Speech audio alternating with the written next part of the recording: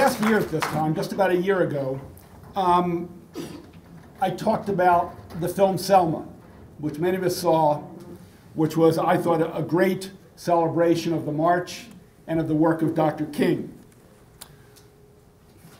Fortunately or unfortunately, we've had 12 months since then, and many sad challenges to civil rights and social justice, including excessive police force, whether we talk Ferguson, whether we talk New York City, whether we talk Baltimore. Unfortunately, the list is too long.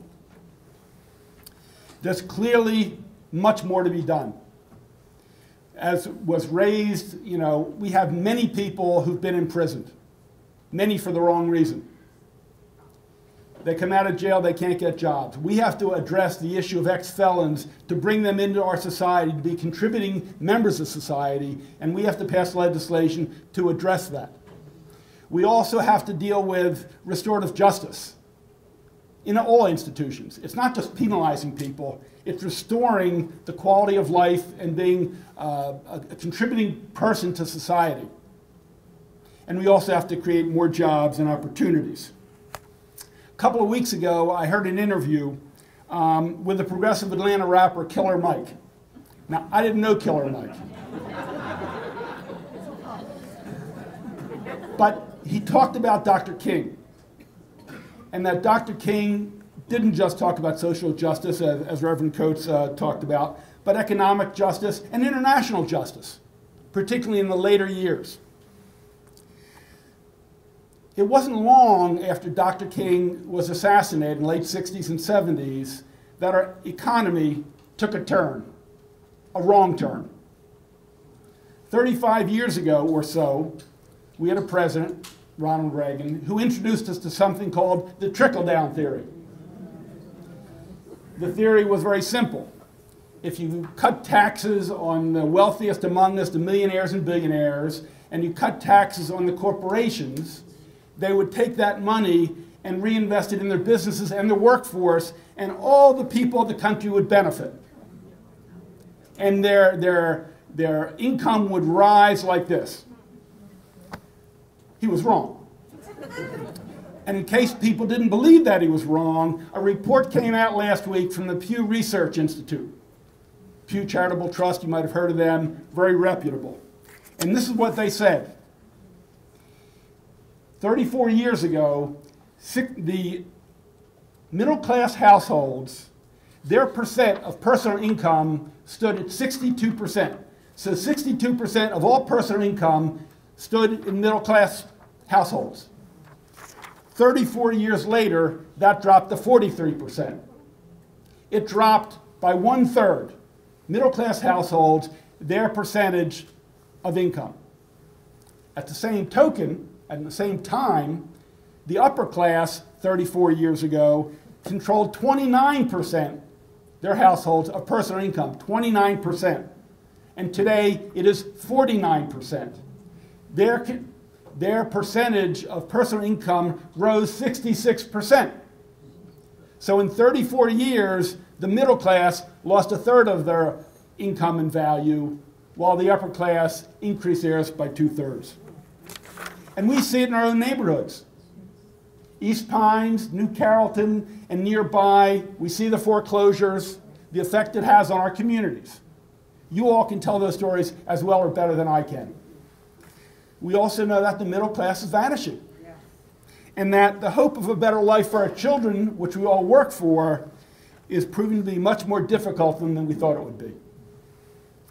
We've also seen the reduction of labor unions. The people who brought us the 8-hour day and protecting workers' rights, the group, ironically, that Dr. King was marching with in Memphis when he was assassinated.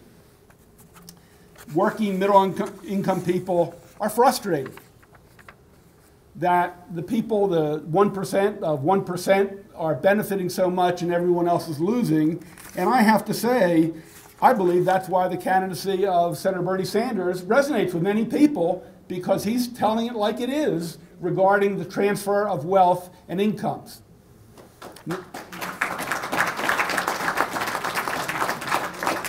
But there's some other people who have some different solutions. They offer another approach to the problem. And what is their solution? They say, why don't we distract people from their problems, particularly their financial problems? Let's turn their heads in another direction. And what do? Let's focus on another problem. So you don't think of your pocketbook. And what is that problem? Well, how about we talk about Latin American immigrants and how bad they are? Why don't we talk about Muslims, all Muslims, and how much of a danger they are to every one of us? Or how about the audacity of the Black Lives Matter movement? It's exactly the strategy and tact that Donald Trump is taking. It's to talk about this fear, this bigotry. And he has gained support. Make no bones about it. He has gained support from people who look like him, skin, not hair, and people who share his bigotry, and people who fear losing their privilege. That's who he's attracting, and he's doing it through distracting them from the real problems. Find some scapegoats, get people's mind off their problems, and play to their baser instincts. Now, what does it remind us of?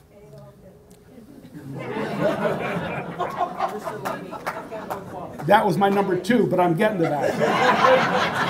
And Jay didn't read my speech. Yeah, look, absolutely. In the rise of fascism, what did Hitler do? You know, a fanatic, fear-mongering, get people's minds off their economic problems. And closer to home, I'd have to say George Wallace, the segregationist, did the exact same thing. You know, I don't think I need to ask the question of what would Martin do if he heard this kind of rhetoric. Reverend Coates asked the same question, but I think we all know. He would stand up for racial justice, and he would confront the fear-mongering. He was a religious leader, Dr. King, a student of philosophy, he had a PhD, an advocate for social justice, and it brought to mind another religious leader, a theologian, who about 70 years ago, Martin Niemöller. And Martin Niemöller was a theologian, a pastor during the rise of fascism in Europe. And he famously said, and I'm sure many of you have heard this, first they came for the socialists and I did not speak out because I was not a socialist. Then they came for the trade unionists, the union members, and I didn't speak out because I wasn't a trade unionist. Then they came for the Jews, and I didn't speak out because I was not a Jew. Then they came for me, and there was no one left to speak for me. And I think what Reverend Niemöller said in 1935 or 1940 is clearly what we're witnessing today, with the fear-mongering and the bigotry. And in that same speech that Reverend Coates talked about, or at least his 63 speech at the Lincoln Memorial, he talked about the urgency of the moment. And we can't forget that, because while he was speaking in the heat of the Civil Rights Movement in 1963, it's a message that clearly is appropriate today. Now, flipping to some good news. About a month ago, President Obama, a beneficiary of Dr. King and the Civil Rights Movement, was with 189 other countries in Paris and had the United States sign an international climate change agreement. 189 countries. Absolutely, a great thing. But while 189 countries could agree, in this country today, we still have climate change deniers who have their head in the sand in our own country. And some of these very same people are the people who badmouth the president every step of the way. The very same people, and probably would like to push the clock back to 1950, or with some of them, they would probably want to go to 1850 before the fight against slavery. And if we take it another step further, and with all due respect to my friend the congressman, some of these same people, these whack jobs, sit in our Congress. I agree. They ignore science. They ignore data. They ignore the droughts and the storms and the flooding, and they just say, it's not happening.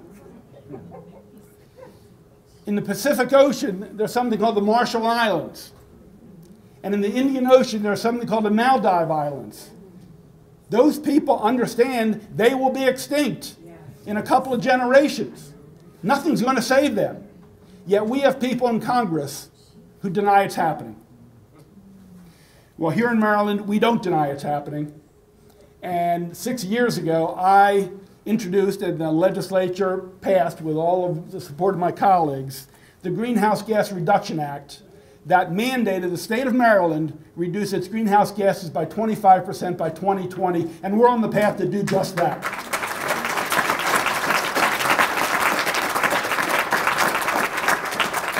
But we're not stopping, because the more we read about science, it's a lot worse than we think.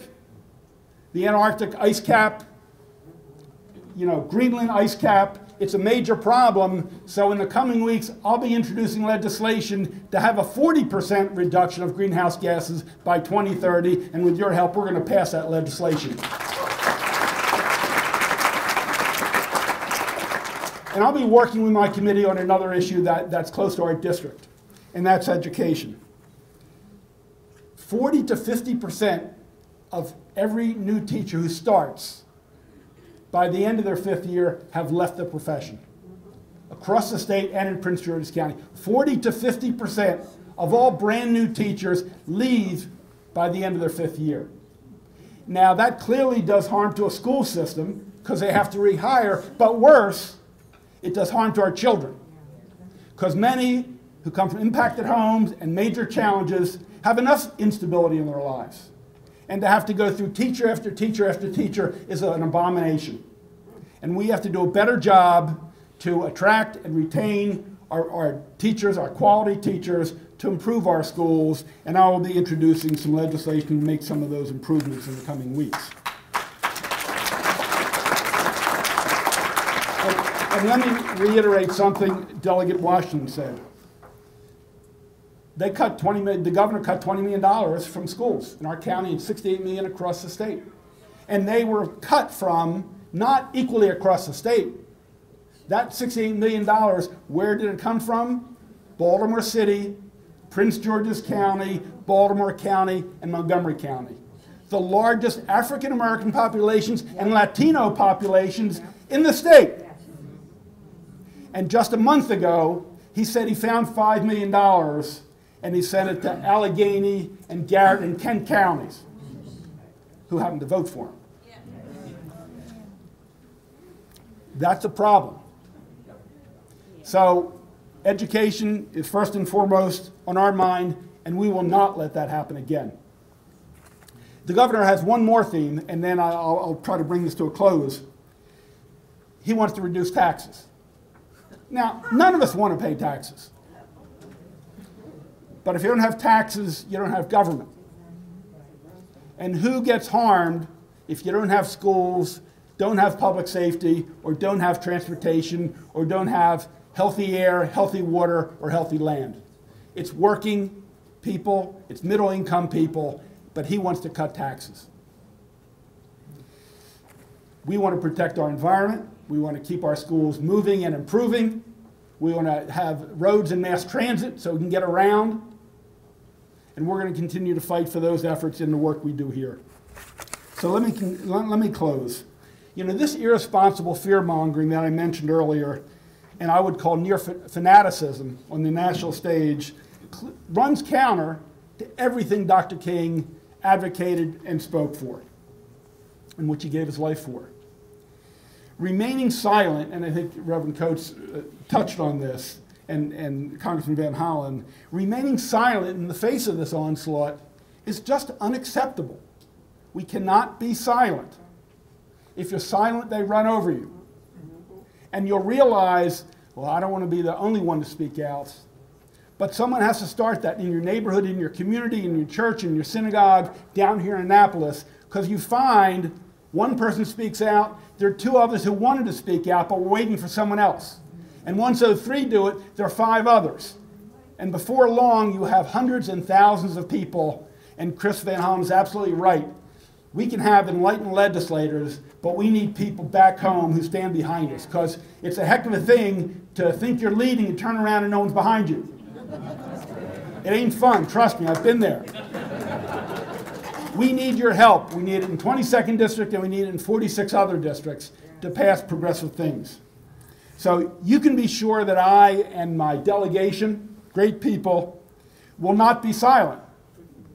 We will continue to promote a progressive agenda both here in Annapolis and back home in the 22nd District. And with your help, we can promote the kind of justice that Dr. King advocated so successfully for and gave his life for. Thank you very much.